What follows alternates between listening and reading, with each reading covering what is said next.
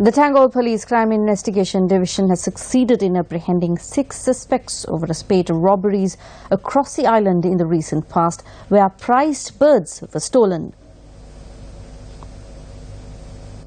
Police had recovered 2 large macaws during a raid on an illicit liquor operation in the Mirigama area. SSP Laksiri Geetal of the Tangol Police Division noted that when inquiries were made into the possession of these 2 birds, it had been uncovered that the birds were stolen. Subsequent investigations had led to the arrest of 6 suspects in Kurunegala, Ragama, Panadura and Alavatugoda.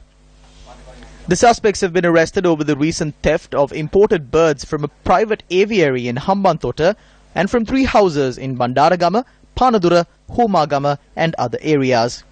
The police had also recovered 23 valuable birds which were in the possession of the suspects.